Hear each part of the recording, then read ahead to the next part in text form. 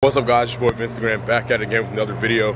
And to continue this first person kind of shooting experience, I'm gonna go ahead and shoot Cars and Coffee. I'm at Cars and Coffee right now. The way you shoot car meets is kind of different than how you shoot an individual car. A lot of people make that mistake, and I'm gonna kind of show you guys what I do versus what most people do. All right, so first things first, I'm actually gonna switch off the 16 to 35 2.8 for my 50 mil. The CPL I have is a freewheel magnetic CPL, so you can take it off, put ND on there, pop it back on, do whatever. I think you can stack them as well, so if you want a CPL and an ND stacked, but they also sell an ND plus CPL, so I don't know why you would want to do that. But yeah, it's magnetic, which is great because I bought a step up ring for my 50 mil so that the CPL fits on here as well. So let's go ahead and take this cap off, put it on here, put the 50 mil on the camera, and we are in business. Now, usually I bring my strap from Peak Design as well, and I prefer that strap because it's like it feels like a seatbelt material, and it's super thick, works great, especially when you have a heavier setup with a prime like this. Ooh, hold on. Just wanted you guys to see that Shelby Cobra right quick. I mean, there's two Shelby Cobras. I don't know if you can see the other one behind my truck. Usually I use the strap. I'm not gonna use it today because it would get in the way of the GoPro footage as well. Wrap this stuff back up a little bit and let's get to it. Now, I think I'm gonna set my settings at, all right, so as far as settings, I'm gonna go for maybe 1,000, maybe, let's go 11250. Then we'll go F, let's say F4, and ISO, we can bring the ISO down a little bit, to be honest with you. However, I will say the EOS R can handle some pretty high ISOs, but I think I'm gonna put it around 1600. Most people would consider that high, but it's whatever.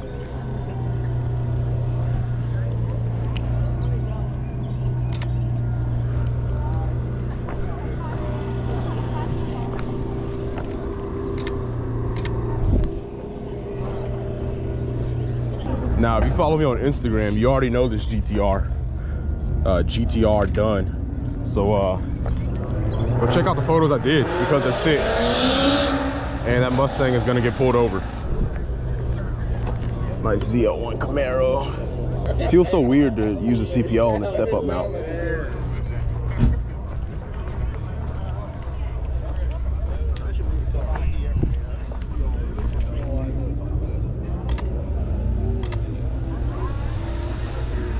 How y'all doing? Look at it. This yours? Nope, no. Okay.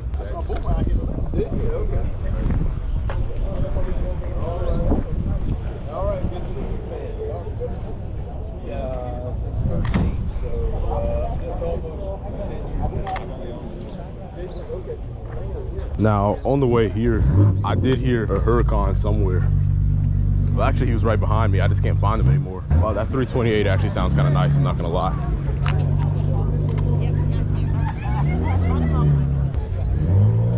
C6 next to a C8, I'll take that. Ooh, this interior is interesting.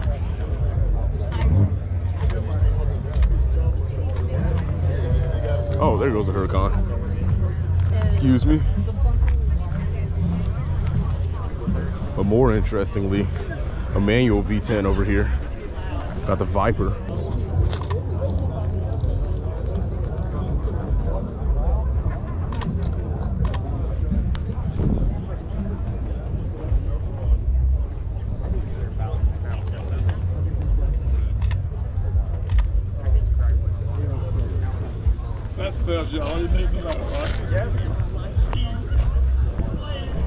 Now, I've seen this Huracan around a few times.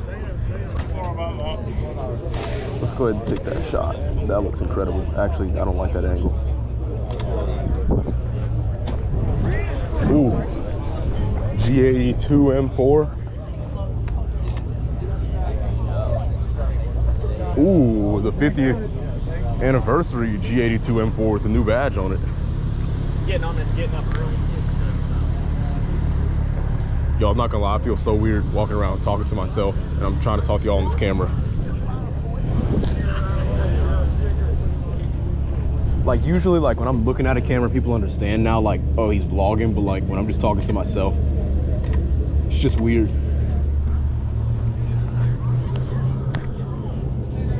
One thing I wanted to speak to you guys about was when people go to car shows, they kind of like take photos and try and make it look like it's a photo shoot with a car alone and try and Photoshop all the people out and stuff like that. Me personally, I want the people to be inside the photo because it just gives more of it tells more of a story. Like, you're trying to give the vibes off of what's going on at the meet, and you're not doing that very well when you're trying to like only keep the entire, you're trying to take a photo of the entire car. You're trying to get the entire car in the photo. You're trying to, I don't know, trying to kind of finding trouble to find my words right now, but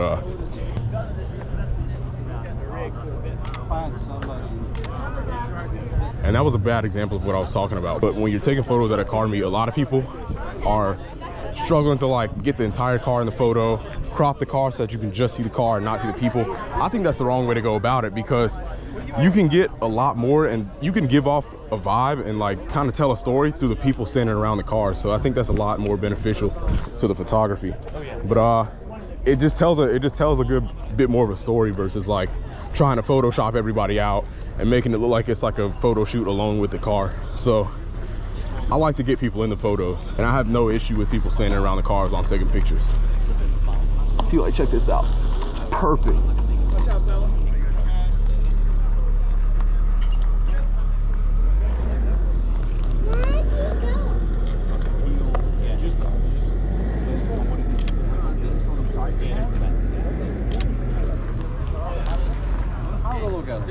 What's going on, man? What's happening, dude? Not much. Hey, you're on video. Oh, say word? what's up to the camera. Sick R33. Yeah, I haven't even done a full walk yet. I just been kind of doing random photos and stuff. I'm telling you. And 2 R33s. Yeah, hopefully this GoPro lasts. Like, it gets, dude, feel this. It gets so hot.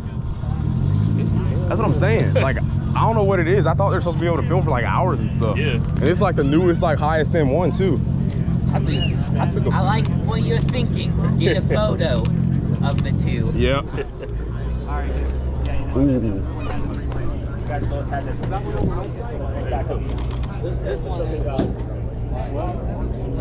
Hey, I'm gonna take a picture of you taking a picture. Yeah, go ahead. No, I'm gonna take a picture of you taking a picture. Okay. All right.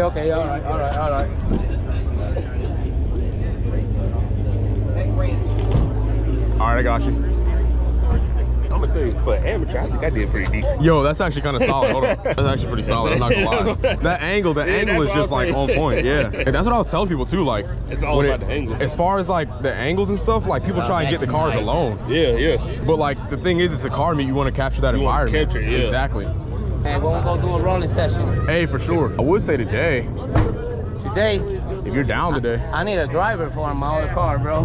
Dang. I don't know if I can call. Let me see if I can find somebody, man. I wanna roll in both of them. Yeah.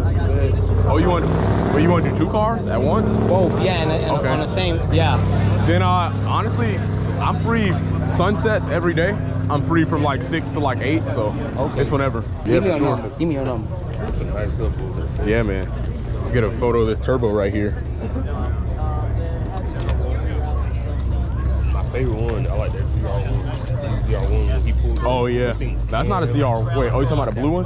Yeah. Not the C8, the C6. Dude, so he gave me a ride yeah? the other day, Yeah. going through 5 points. This was he was on the OEM tires from 2009. Bro, that shit's slick. Not much, man. What's going on? Hey, what's going on? My name's good. Project 6GR. Ooh, that should be interesting. Oh yeah, y'all are all. Yep. Yeah, so Probably say just have one back clears. See, like, check that out. See, so with this photo that I just took, it's a picture of the guy looking into the 911 versus, well, not 911, it's a Cayman GTS, but I mean, not a Cayman GTS, a Boxer GTS. The guy looking into the photo versus like me trying to get a photo of it alone. Sure, like it gives a picture of the car, but I can do that at any time. I can find a Cayman and take a photo shoot, right? But when you're at a car meet, you really want to give off the vibe and like give a story of like what people are looking at, what's going on, what kind of cars are there, what people are attracted to. And I think that's a much cooler picture than just like trying to take a picture of the car alone.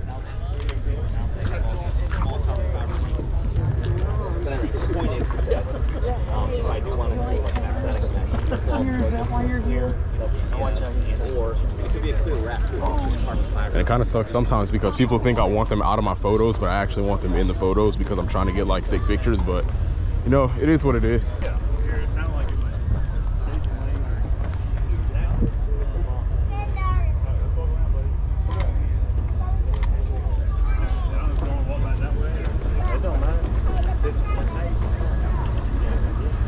don't really do a lot of street photography, but this is kind of my form of street photography. I'm pretty sure I had a plumber over to the house, and they have that exact same thing. What's that? The intake.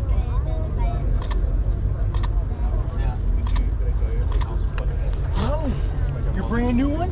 Oh, is that Boxer? Yeah.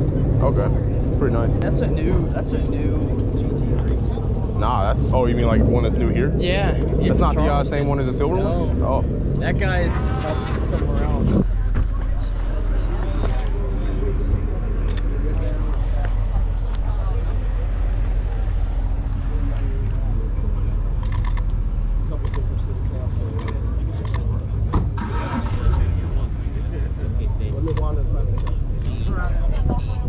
Hey, Noah, stay right there.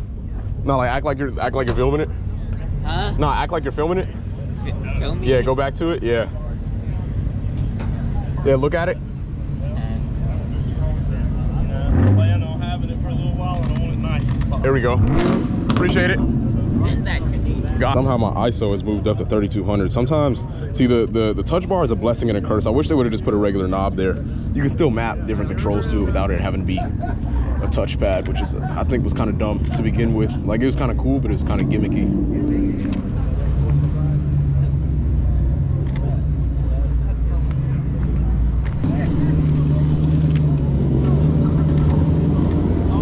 Yeah. Man, Corvettes roll deep today. Got 1, 2, 3, 4, 5. It's like a row of 10 right here. Another row of another 7 right here. Jesus Christ.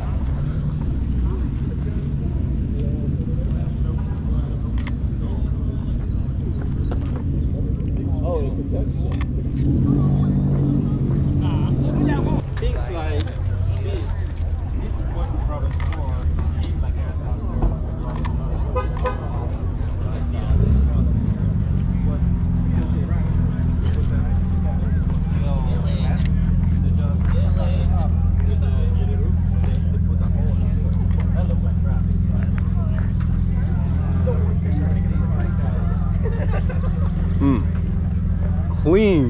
Clean E92 M3. This is gonna be my next car for sure. Ooh, the cloth inserts on the seat, stick shift, nice. Wait, I think I know the owner of this.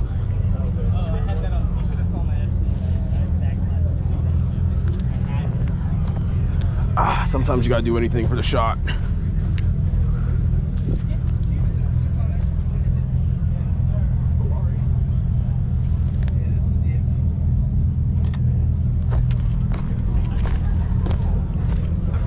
Ooh, just shot this R8 in the last episode.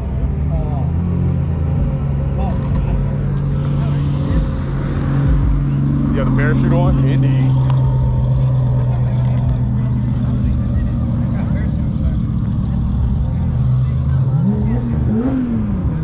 Ooh, I like the sound of that.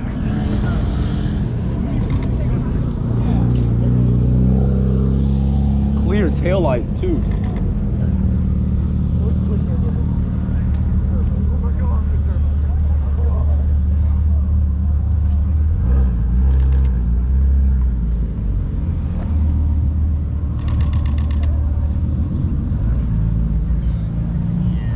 That's an interesting interior exterior combo, but I kind of like it. What's it, the XV7? Oh yeah.